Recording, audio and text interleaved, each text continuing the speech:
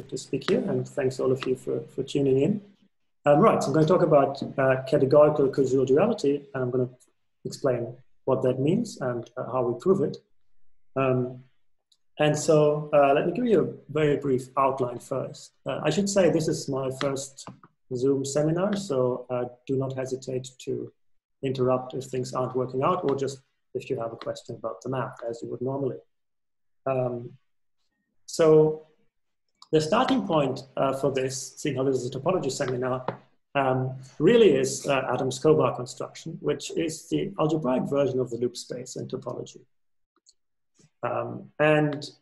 If one considers this cobar construction, which naturally goes from coalgebras to algebras, it comes with an adjoint, and in modern language, it gives rise to duality, which can be interpreted as Koszul duality between suitable DG algebras and coalgebras. And being very careful, they're actually curved coalgebras, curved conilpotent coalgebras. And I'm going to explain what that means, because not everybody might be familiar with that. And then I'm going to talk about extending this to Koszul duality, which has DG categories rather than DG algebras on one side. And then the dual notion is still a coalgebra. It's something called a pointed curved coalgebra. And again, I'm going to say what that means, but so this is a very natural generalization of this Koszul duality. And it turns out to be very closely related to the coherent nerve construction from the theory of infinity categories. So there's many different models of infinity categories, many of them equivalent to each other. I mean, all of them equivalent to each other, all the good ones at least. And the coherent nerve is a very natural way of going from simplicial categories to quasicategories, simplicial sets seen as infinity categories. And if one looks at this, then somehow what we're doing is a linearization of this coherent nerve. But of course it has independent interest. I'm going to talk about an application at the very end. Right, so all of this is joined with Andrey Lazarev, and it's available on the archive since June. So let me get started proper. I'm sorry, yeah? Sorry, Julian, this connection between the cobar construction and the homotopy coherent nerve, do you know when this was first discovered? Between the cobar construction and the coherent nerve, I mean, in this generality, it's new, but that there's some relation is older. I don't actually know where precisely to give credit there. So I think this was the main content of the work that I did with Manuel. In the one object case, yeah. Right. In the one object case. Yeah. Yes. So that's certainly, I'm certainly going to mention that somehow this is, yeah. So as I was saying, in the one object case, this is exactly your work.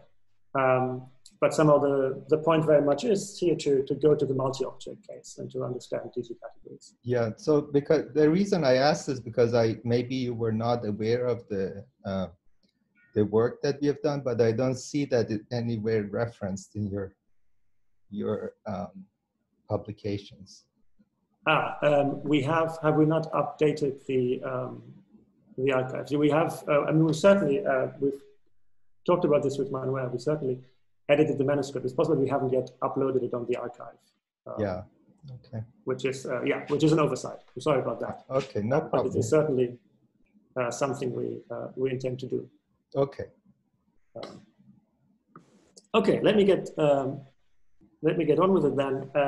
We are going to talk about, so our setting, we're going to work over a field K, but most statements also work over the integers. Some are a little bit less elegant, some are no longer quite true, and so let's just work over a field for simplicity. And let's just recall the loop space, which of course everybody here knows, so a topological space with a base point. We can talk about the space loop space. And then we can ask, can we describe the natural DG algebra of chains on the loop space, which is an algebra because we can concatenate loops algebraically if we start with the algebraic version of X, say singular chains on X. Singular chains on X naturally being a coalgebra. And the answer to this question is yes, due to Adams in 56. I should first say we always consider normalized singular chains to, for things to work out.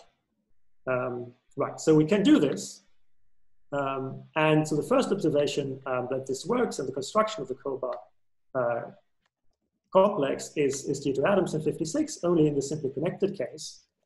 And then, of course, Monroe and Ramazanali in 2018 proved the general case. And then Andrey Lazarev and myself gave a separate proof a year later.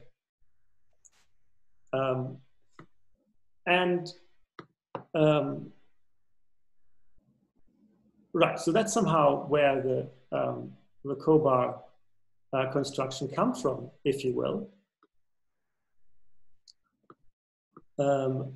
So chains in a loop space is really just the cobar construction of the coalgebra of chains. So let's recall this cobar construction. We're going to work with the conilpotent DG coalgebra. So C is a coalgebra with a delta denoting the coproduct. There's a differential. There's a counit. We can look at the kernel of the counit.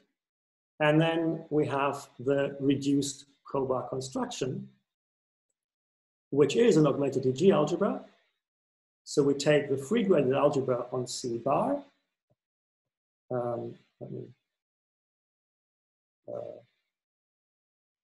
Right, so we have Argon phi K, we have C bar tends to C bar, etc. And that forms a complex with the differential, which is induced by the differential of C and the co-multiplication of C. So this is just a free graded algebra on C bar shifted in degree. And then that has it's an algebra because it's free algebra. It has an augmentation. And we can do the same thing dually and do the reduced bar construction for DG algebra. So now we start with an augmented DG algebra A. So we have A bar, which I haven't defined here. A bar is going to be, if you will, the kernel of the augmentation of A. And then we perform this bar construction where we take the tensor coalgebra on A bar shifted. And we, and that is it's a free conilpotent coalgebra. So it's not a free coalgebra. Free coalgebras are kind of strange objects or difficult to define, but it's as a conilpotent coalgebra. It is free, and it has a it has a differential again induced by the differential and the multiplication. And so this is a classical story. Julian, can I ask a question? Yeah, of course. Yeah. So are you assuming any conditions on the grading, or you're just assuming Z-graded coalgebras and Z-graded? Yes, so it's Z-graded. Okay, so the cobar construction can be negatively graded as well, and okay. And have, yes. Yeah. Okay. Yes. Right. I mean, it's not. Yeah, but because of the shifts, one can even. It's not even very easy to do things to restrict to non-negatively and non-positively graded because something might be shifted out of that. Yeah. So this is sort of the classical story, and then right. So this is just a comment again that we have the tensor coalgebra is co-free as a conilpotent coalgebra. And maybe you said this, but just again, by conilpotent, you mean that iterated applications of the coproduct on C bar will eventually vanish? Yes. Okay. So will event if I so I have to be a bit careful. Once I quotient out by take the kernel of the code unit, then iterated coproduct will kill things. Yes. Okay, so let me talk about curvature. Because as defined, the bar construction started with taking an augmented algebra, and we used this augmentation to write down this reduced bar construction. And so we had to split the unit map. And if we have a general degree algebra without an augmentation, we don't have a splitting as algebras, but we can still choose a splitting of vector spaces. So we still have some kind of decomposition where A is A bar plus K, and we can do our augmented bar construction. But if we do that, and we just follow through the construction, then this differential which we've defined, or which I said you can define, is no longer squares to zero. It's no longer actually a differential. So we just follow through and we end up with a curvature term on the bar construction of A. And so I'm going to write down the curvature term, but I'm going to make my life a little bit easier. So coalgebras are confusing. When I started working with coalgebras, I thought they're very confusing. And then after a while, I decided actually they're fine. You just dualize everything and it's good. And then working more with them and trying to do computations, I'm now back to the position that coalgebras are confusing. And one trick of working with coalgebras is to dualize and instead work with algebras, which of course is not in general, does not in general tell you everything you need to know, because algebras and coalgebras are not perfectly dual. But the only obstacle to that is that the dual of a coalgebra really has a topology, because a coalgebra is a colimit of its finite dimensional subcoalgebras, the fundamental theme of coalgebras. And so the dual of a coalgebra will be a limit of its finite dimensional quotients. And so that gives a topology, just at the limit topology of these discrete quotients. And an algebra with such a topology is called a pseudo-compact algebra. And if I take the continuous dual of a pseudo-compact algebra, I get back a coalgebra. And so I can change between algebras and coalgebras, and all my formulas go back and forth between algebras and coalgebras. And I don't have to worry too much about the distinction if I'm willing to carry along topology. And so my main reason for mentioning that is that so I can write down the curvature term in this convenient way, the curvature term. So that's a degree 2 element, H, of my, in this case, the pseudo-compact algebra is the dual of the bar construction of the algebra A. And the square of the differential, d squared, acts as the bracket with H. And if I could also write this down in terms of coalgebras, but then it's just a little bit messier, in particular with the signs. By bracket, you mean commutator? Yes, so this is just an honest commutator, right? Because it's an algebra, it is an honest commutator, HA plus minus AH, and plus minus following just the sign, the usual sign convention. Minus 1 to the to B of H, which is 2, so it's always actually just a minus sign.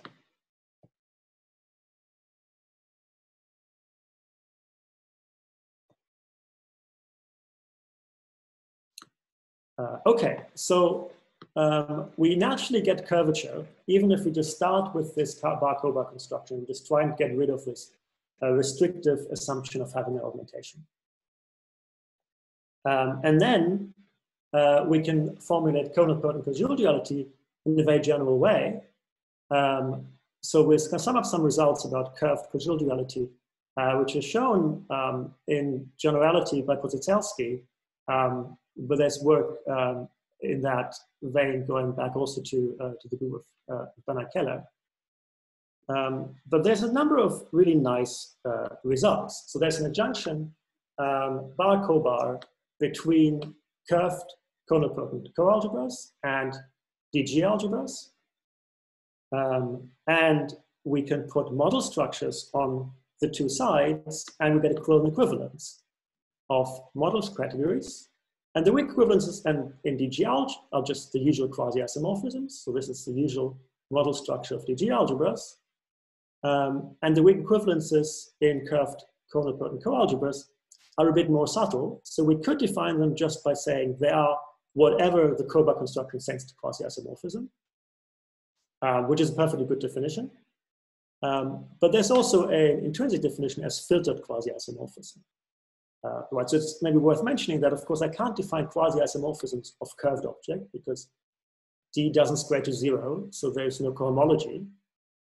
But a coalgebra comes with a conilpotent coalgebra comes with admissible filtration that has an associated graded, which turns out to be differential graded. And then I get a graded map, which I can check if it's a filtered quasi-isomorphism, and those are the weak equivalences. So there's a nice, nice model categories, and we can also compare the modules.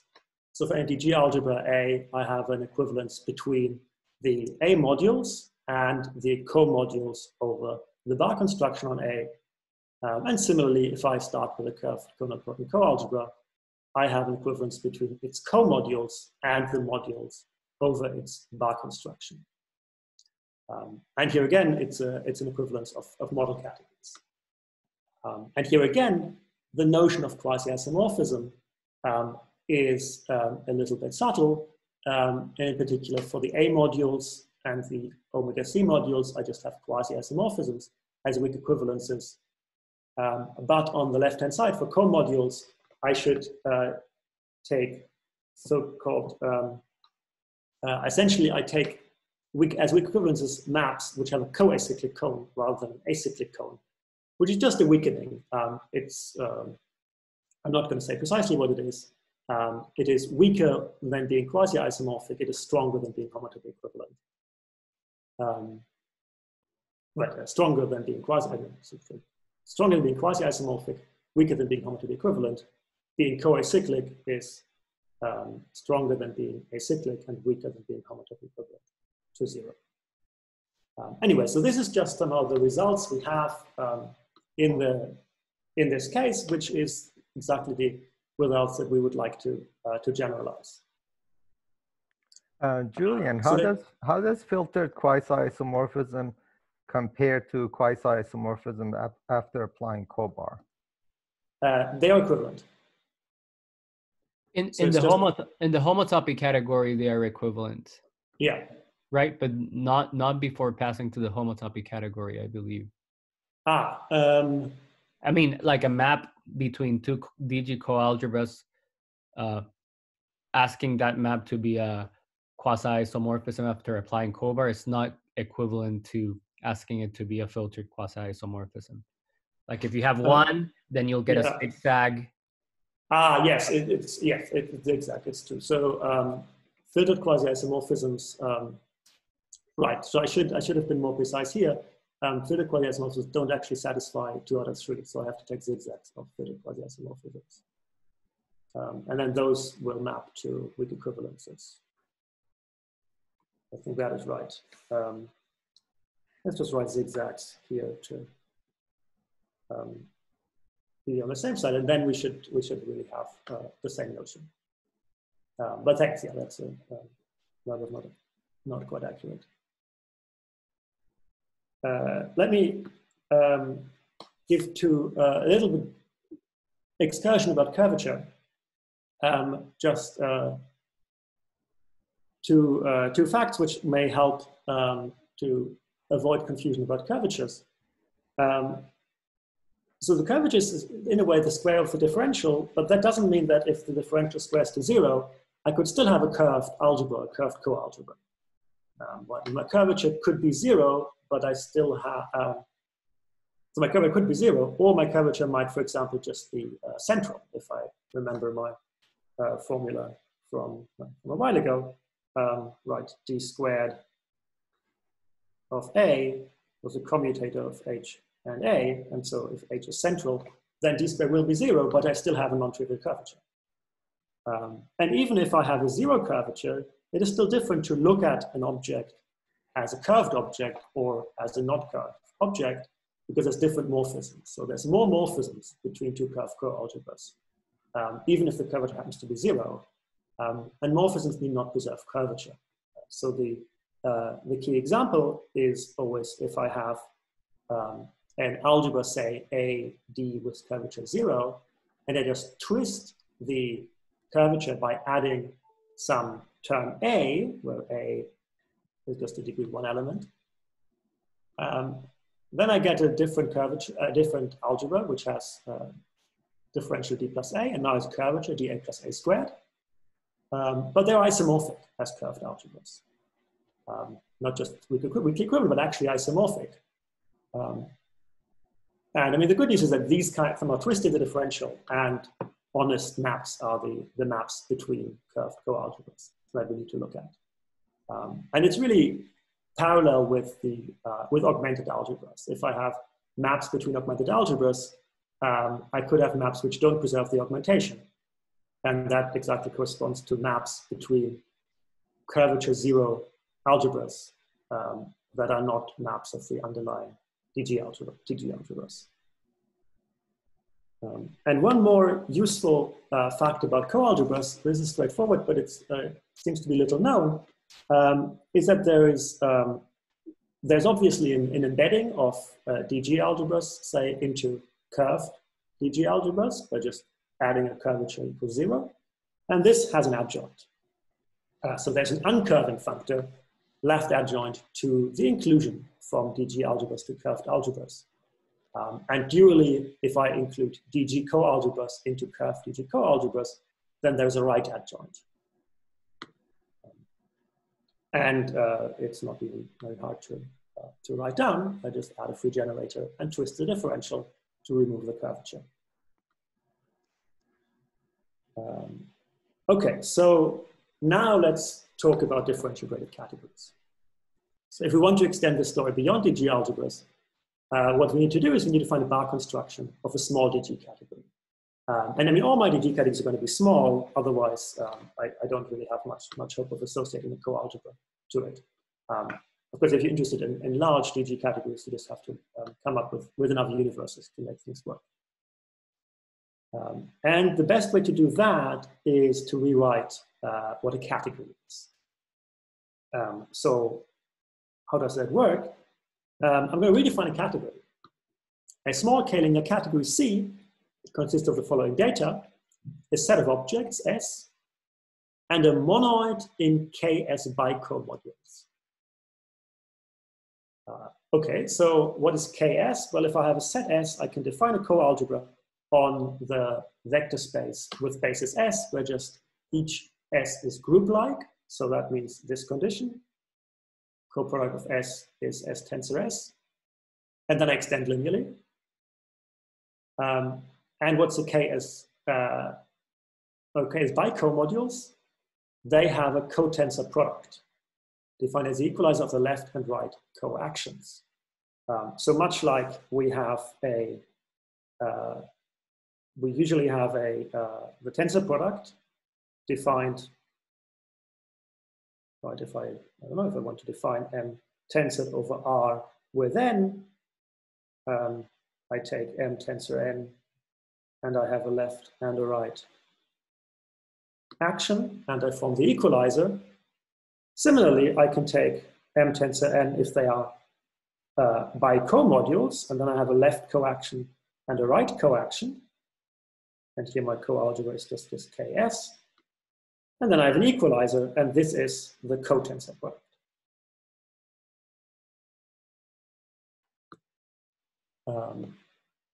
And this cotensor product makes my bicomodules into a monoidal category. And I can talk about monoids in there. So this is somehow just the basic definitions of comodules. And the beautiful thing that happens is that this exactly gives us a model for categories. So how does this happen? So if I have an element S in my set S, which I should think of as an object of the category, then I have an inclusion of sets, and that gives me an inclusion of coalgebras from the coalgebra K to this Ks. And this is a structure of a Ks comodule on K, we will denote it by ks. So what does this mean? It just means, right, a ks co-module means ks has to map to ks tensor k capital S. And of course, this is a k, which is the tensor unit. And so this map is my inclusion. And that gives me a structure of co-module on K. And this is going to correspond to the object S and to the identity morphism on S. So now, if I have two objects, S1 and S2, I want to define the Hom set between them. And I'm just going to take the cotensor product of KS1 over KS with V over KS with KS2. This is my definition. And then the composition is going to be determined by the monoid structure.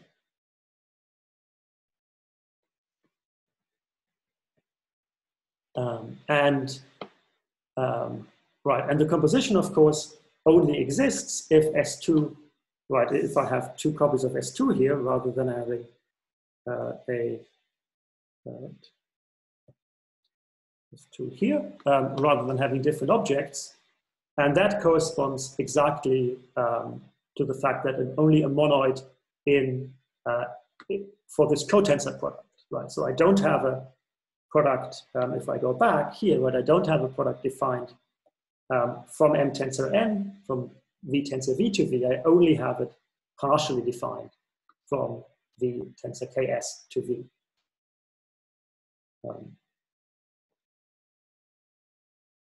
So let's go backwards to make this maybe clearer.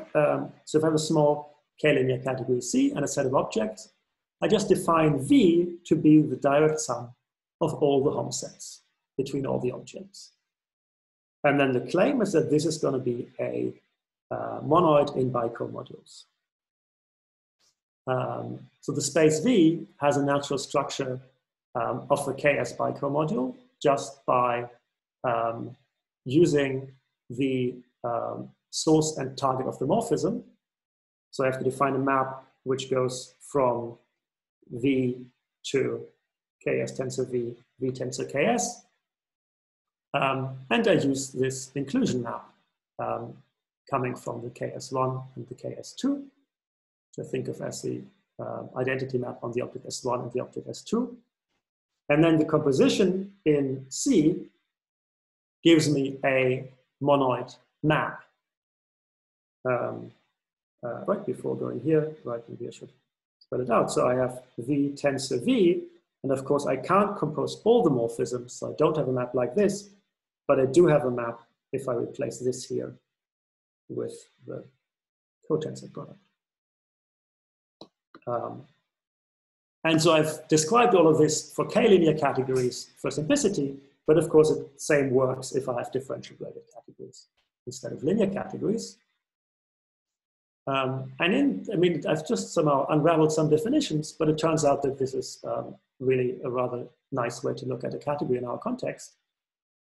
So this object is that I've found, well, it has a shape of a coalgebra and a monoid in bicomodules, and this is what is sometimes called a semi-algebra, this pair V, R. Okay, other questions up to here? So in this semi-algebra, R is K of S in the previous example, is that right?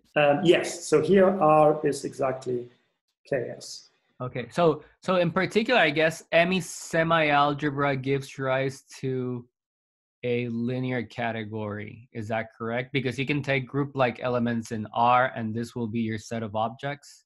Right, so if my coalgebra R is more complicated, then of being of this form KS, then I guess I throw out some information if I do that, right? So you could, and in fact, it's not clear that my co-action is going to land in the sub-coalgebra of group-like elements. That's true.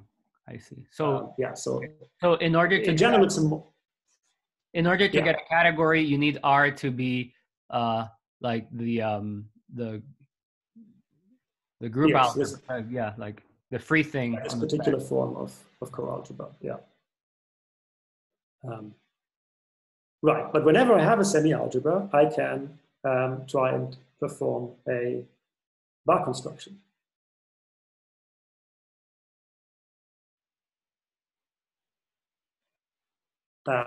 So we define a bar construction with a semi-algebra, just like we define the usual bar construction. And it's again going to be a reduced bar construction. So if we have a small DG category D, we consider it as a semi-algebra, V comma R. So V is the direct sum of the Hom spaces. R is the coalgebra on the elements of D, on the objects of D. We choose some decomposition. V is R plus V bar as R by comodules. This composition is not going to be compatible with the composition, so with the product structure. It can't be unless there's only one object. Well, it can't be unless the category is very special, because what can always happen in my category that I have some identity on some object in D, and I factor this as a product of two maps which go between different objects. And now I cannot have a map from V, the direct sum of the Homs, down to R, the direct sum of the identities, which is compatible with composition, because I would have to send these to 0, but their product has to go to the identity if I have any kind of augmentation in the sense. I really can't have an augmentation, so I must end up in some curved setting. So there is a curved coalgebra.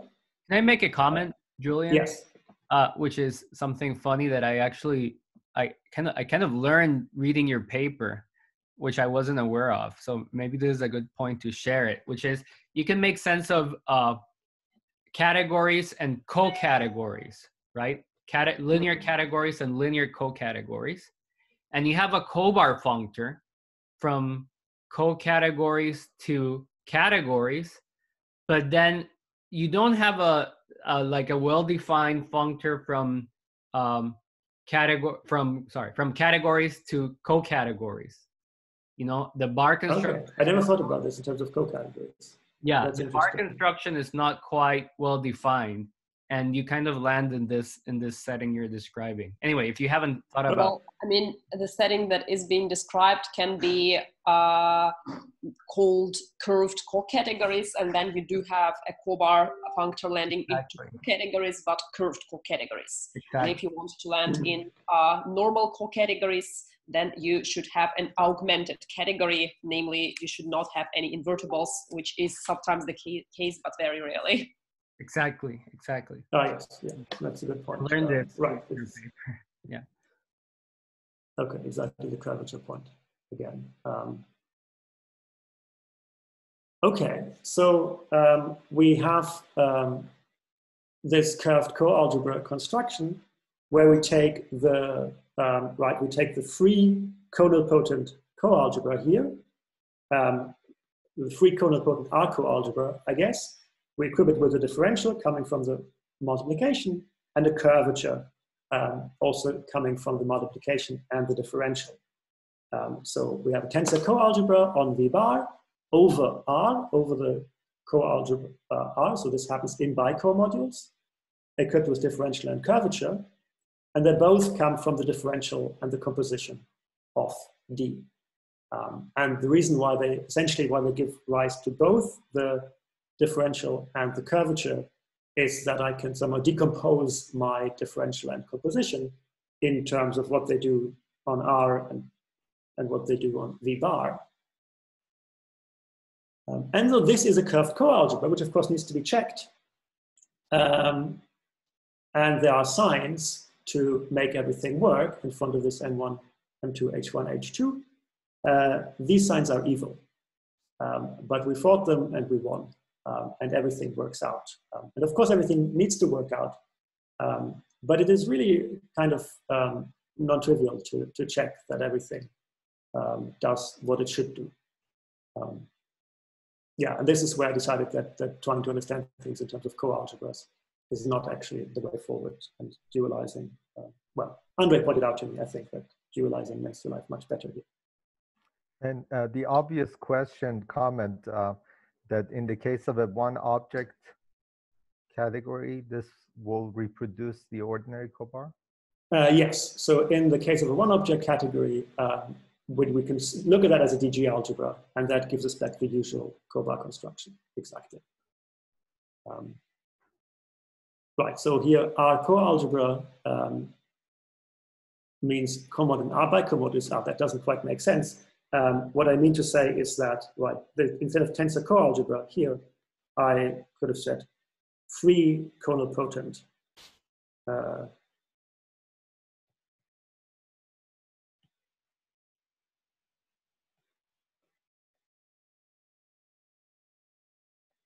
our coalgebra. That's just some of what this tensor coalgebra construction does. And now it's worth noticing that what we get, so it's a coalgebra, it's an R coalgebra, so that is a coalgebra with a subcoalgebra R. That's somehow, if I have a coalgebra with a subcoalgebra, it's automatically a monoid by comodules. So somehow what I end up with is a much simpler construction. It's just a relative coalgebra, and moreover, R by construction is the coradical of this coalgebra D. So it is somehow the non-conilpotent part of this coalgebra. So I really just get back a curved coalgebra, and I don't have extra data and structure to keep track of. I just need to understand which coalgebras I get in this way, because they're clearly somehow special. Sorry, Julian, how do you define the coradical of a coalgebra? So the coradical is, so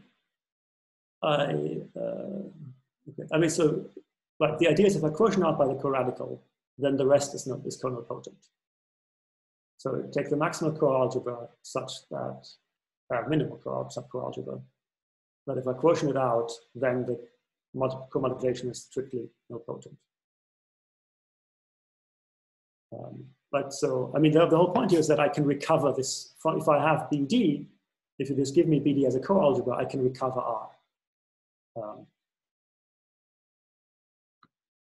And so what is this? It's a pointed curved coalgebra. Okay, what does pointed mean? So pointed means that the coradical is a direct sum of copies of K, which is exactly the form we have here, coming from the objects of the category. And then I want the inclusion of the coradical to have a splitting, and the inclusion and the splitting should both be compatible with the differentials.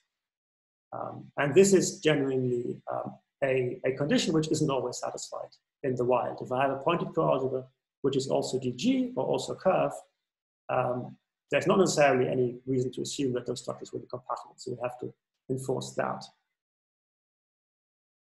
And then the cobar construction of a pointed curved coalgebra is exactly what we would expect. We take the free algebra over C naught on C bar. There's a shift here, of course. And we define a differential. And the differential has parts which come from the coproduct. This one comes from the coproduct, comes from the differential, and comes from the curvature of C. So now this free algebra is using the cotensor product.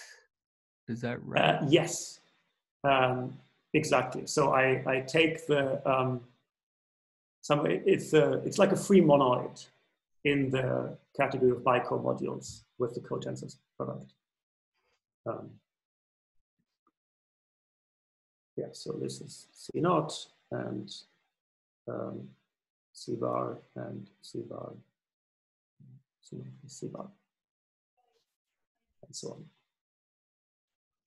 on. And again, we have to get the signs right, but again, this works. I'll postpone the aside for a moment.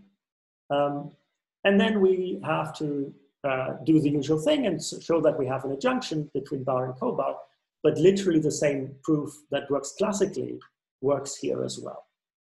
So one can identify somehow the, if I have Homs in DG categories from the cobar construction on C to some DG category D. I can identify that with some kind of Mara-Cartan elements, some kind of twisting cochains in the Hom set from C to D. And I can identify that with the Homs in curved, the other way, in pointed curved coalgebras from C to the bar construction on D. Julian, can you explain for a second, how do you make, this is probably straightforward, but I don't see it. How do you make C into a, or C bar into a C0 co-module? You use the splitting? Right, so the co-module structure means that I need a map from C to C tensor C bar, C0. Right. And I can just do that by taking my product and composing with the splitting.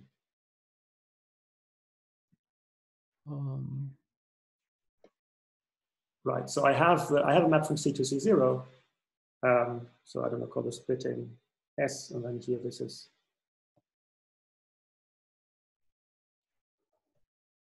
And it's okay that the splitting might not be a graded map? Or Sorry? Is the splitting a graded map? I'm not getting the sound. Can you hear me now? Now I can hear you, yes. Yeah, I was asking, the splitting is probably not a graded map if C is graded, but that's fine. Right, the splitting, I mean, the examples we care about, the splitting will be graded.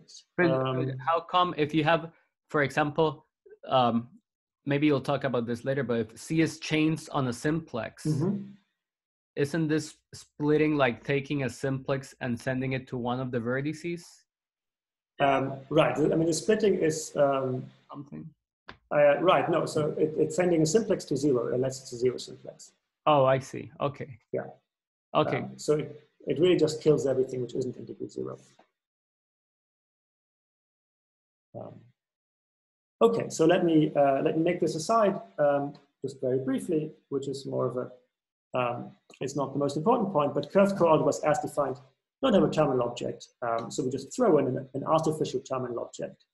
The reason they don't have a terminal object is exactly that that we have these extra maps corresponding to twisting the curvature, twisting the differential. We can throw in this extra final element, and we can define the cobar construction just to be the DG category, which has one object and only the zeromorphism, which was a problem for our construction on DG categories earlier because we wouldn't have a splitting for that one. So we take these two misfits and match them up, and then we do have a very nice adjunction. And we do have all the results we would hope for. So there is an adjunction, the cobar adjunction between pointed curved coalgebras with a final object and DG categories. We have to twist the notion of DG category a little bit, but it is equivalent to the usual one. We just have to throw out some DG categories which are not interesting and equivalent to the DG categories which we keep. So this adjunction gives them Quillen equivalence of suitable model categories, where we have the usual Dwyer-Kahn model structure on DG categories. And we define a model category structure on curved coalgebras, pointed curved coalgebras, which we essentially transfer. In particular, we don't have a particularly nice description of the weak equivalences. Let me stay here for a second, in pointed curved coalgebras. So these weak equivalences, they can't be fitted quasi-isomorphisms. We can generalize the notion of fitted quasi-isomorphism, but that would keep the number of objects fixed, and that's clearly not something that we want. So with this model category structure is maybe not yet completely understood, but it exists and it gives an equivalence. And we also have the equivalences for co-modules and modules that we would expect. So if I want to understand modules for DG category, I'll just func this to DG vector spaces. I can look at that as co-modules over the bar construction. So this is our main theorem, the categorical Koszul duality.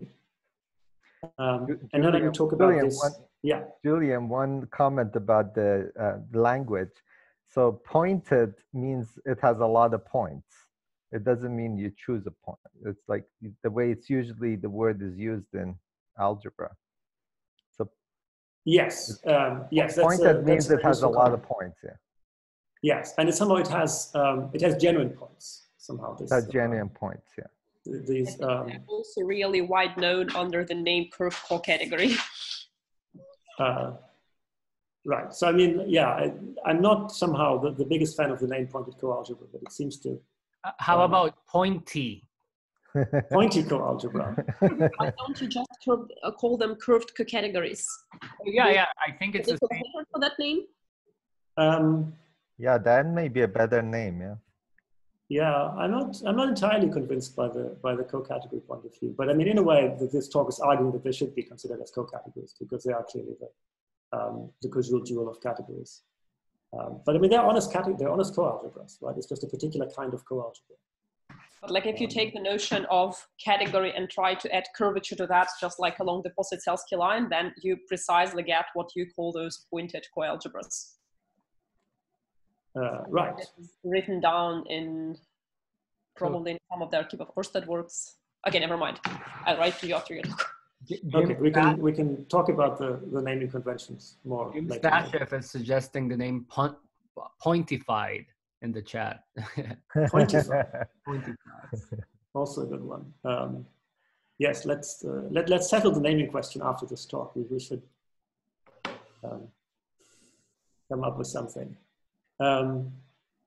Okay, and now let's talk about this, the relation to quasicategories, which, so the motivating example in a way for pointed curved coalgebras are the chain coalgebras of simplicial sets, used as a model for infinity categories. And so this is not somehow often a way in which one thinks about infinity categories, but as a quasi-category, that's a simplicial set. And if I have a simplicial set, I can take the chain coalgebra of that. And I consider that as an algebraic object. And it fits very nicely into this story, except for one detail, that they're not actually pointed. And the problem is that the natural projection map, which we use, which throws out all the higher simplices, is not compatible with the differential, right? So if I have some one simplex here, and then I send that to P minus Q, and then the augmentation map sends that, the co-augmentation map sends the splitting sends that to P minus Q, and of course this goes to zero, so this does not commute at all. But this is somehow where curvature comes in to save us, even though this coalgebra of course has curvature equal to 0, the differential squares to 0. We can look at it as a curved coalgebra and look at an isomorphic model of a curved coalgebra. And so which I'm going to call the twisted chain coalgebra, where essentially what we do is we just twist away those boundary terms of the differential, which were bothering us. And so as curved coalgebras, these two are isomorphic, even though they're both the differential squares to 0. They're perfectly good coalgebras, not isomorphic as coalgebras, as DG coalgebras, but as curved coalgebras. They are. And so this is the object we can work with. So roughly we remove the boundary terms from the differential, and it's a little bit more subtle as we consider normalized chains, as was pointed out to us by Manuel. So that's another thing in the archive paper which we should clarify a little bit. And now let's relate this to the coherent nerve. And I mean, as Mohammed said, this is indeed in the one object case, this was worked out by you two. And then in the multi-object case, this fits into our story here. So let me recall again, there's a lot of models of infinity one categories. Two of the most important ones are simplicial categories, which are in a way almost a naive model. We just enrich our category over spaces because we know that spaces are supposed to be infinity zero categories.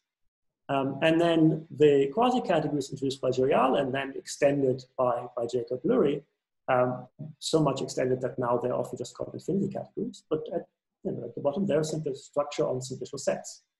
The fibrant simple sets in a certain model structure. And now the connection between them is the coherent nerve functor, just generalizing the usual nerve.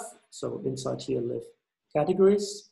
This is equal to simplicial sets, and I have the usual nerve functor here. And then I can extend that to simplicial categories in a way which I'm not going to explain, but which takes care of the coherent composition structures. And then we can build, we can linearize this, right? So there's a dot-Kahn correspondence, which I can compose with linearizing to go from simplicial categories to DG categories. And there is the Chain coalgebra functor, which I can twist and then send my quasi-categories to pointed curved coalgebras. And this is a left clone functor between model categories. It preserves weak equivalences. It's like a well-behaved, nice functor. And so now I can assemble a commutative diagram, and it does indeed commute, at least in the homotopy category. So I have quasi-categories at the top left. I have a canonical functor to simplicial categories, left adjoint to the coherent nerve. Then I have my two linearization functors, and then at the bottom I have the cobar bar duality, and up to homotopy equivalence. This does indeed commute. This works, still works if I'm working over the integers. Over the integers, we don't actually have the model structures in the bottom row, but we can look at everything as relative categories. So just a notion of infinity category, we just specify how weak equivalence is. And then this diagram of relative categories commutes up to homotopy. So Julian, I really think that this generalization to many object case is a useful and important generalization. But I appreciate if you could correct that in the papers. That yes, sorry, no, we should have done that yeah, more quickly. Yes. Yeah. Okay. Thank you. Right. So the DG nerve. So the DG nerve is another way of getting some mileage out of this construction. So that's a construction of going directly from a DG category to an infinity category. And in this diagram here, it essentially corresponds to going this way. Of course, if I start with the DG category, I apply my dot-Kahn construction, then I take the coherent nerve. That's quite a complicated thing to do. There's a more straightforward way written down by Lurie, but still not very straightforward. Someone writes down some formula and he proves that they work. And the formula he writes down looks suspiciously like a Markov-Katon equation. And that was another of our motivations. And so, in fact, one can recover the DG nerve as Markov-Katon elements for our bar-cobar construction. So the DG nerve takes a category, DG category D, and we send it to Hom in coalgebras to the bar construction from the twisted chain coalgebra on the co-simplicial simplex, the standard co-simplicial simplex. So this is really somehow a little bit analogous to the constructions like in rational homotopy theory. Another way of writing this, because of the way the cobar constructions is mediated by Markov-Katon elements, these are Markov-Katon elements for this convolution algebra between the chain coalgebra on the simplex, on the co-simplicial simplex, and the DG category. And we can, this is a little bit of a shorthand notation, but I think I'm not going to spell it out more. And finally, let's go back to topology for the last 2 minutes. Arguably, I would say that somehow this whole story is very topological. It is somehow, in particular, this coherent nerve structure, somehow, to me, it's very suggestive of looking at infinity, simplicial sets with the Julian model structure as somehow still homotopical objects, but some honest topology. This is about homotopy theory of quasicategories rather than spaces, but infinity categories naturally pop up when looking at topological objects. And so one example is if we have a nice stratified space, then one can construct or reconstruct the exit path category, which is somehow the subspace of singular simplices which respect the stratification, so they can leave strata, they can't enter strata. And this exit path category can be used to describe constructible sheaves, just as functors out of the exit category. So from the exit category to just these vector spaces. And so that's, so this R given by is a theorem of Lurie's.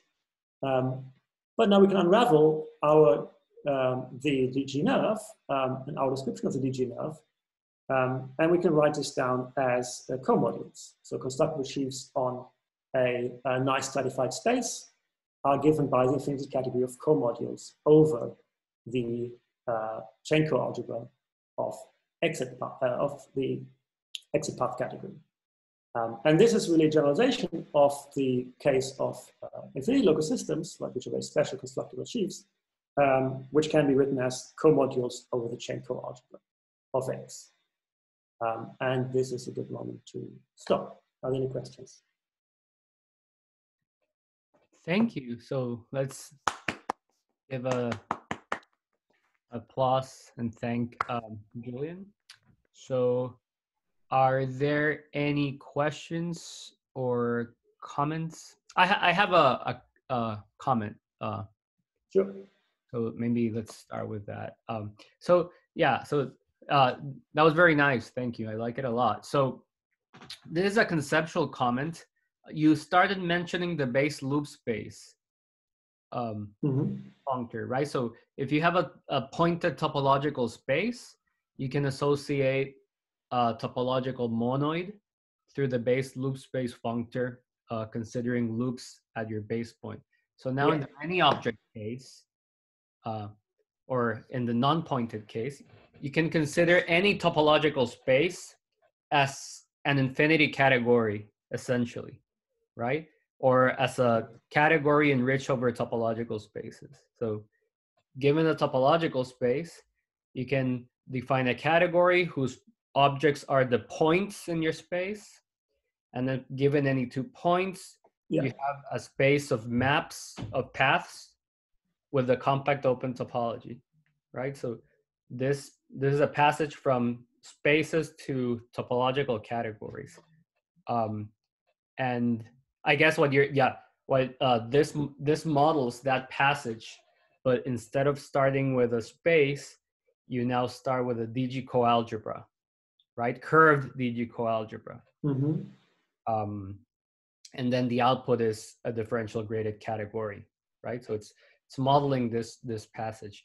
And then my comment is that there's an intermediate passage, which is given by the coherent nerve functor and the adjunct of that. So instead of starting with a space, now you start with a simplicial set, right? And you want to model this topological category of paths combinatorially, right? Yeah. So the idea is to do something similar to what we learned from the cobar construction. Now, given any 2 vertices, I kind of want to describe a simplicial set of paths between those 2 vertices, right? And how do you do this? Well, you consider what they're called in the literature necklaces of simplices, which is like monomials of simplices connecting the 2 vertices, ordered monomials such that the first vertex of one agrees with the last vertex of the previous one, right? Yeah. Now these are the monomials in the cobar construction. But now the problem is that you cannot take all monomials because you want them to match, right? And that matching is exactly the cotensor products over the objects, right? So there are these three stories. One is the space level story. Given Mhm. space, you associate a topological category. Then given any simplicial set, you model this combinatorially and associate Yeah. a simplicial category. And then below you have, given a curved coalgebra, you describe these constructions in a purely algebraic manner that associate a DG category. And then the corresponding diagrams commute. Yeah. And in the one object case, you get Adam's original construction, because there you can take all monomials without imposing the restriction. Right. Yes. Two simplices meet at a connecting point, because you only have one object. So that was that's how I think about it. Yeah. No, that's I mean, it's a nice story. Any other questions or comments? I'm still recording. I can stop, and we can still have ask more questions if you prefer not to be recorded. So let me stop the recording.